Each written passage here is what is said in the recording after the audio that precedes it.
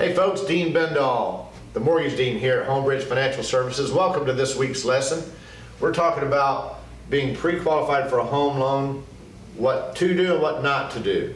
Attached below you will find this document that would be easy reference for you. Please check it out. Good information.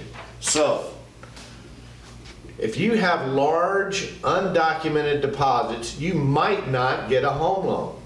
If you apply for any new credit during the home loan process, you might not get a home loan. If you retire or change jobs during the loan process, you might not get a home loan. Any of these items come up during your process, please let me know or your loan officer.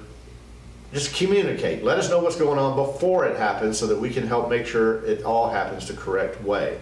We don't want to jeopardize your home loans. If you do these things outside of our knowledge, it can absolutely ruin your chances to get your home loan. Hey, thank you for joining us again this week. We look forward to seeing you next week. Be sure to subscribe to my channel. I post these videos every Thursday. Don't forget to follow me on Facebook, LinkedIn, and Twitter. I have them all linked in the description box below.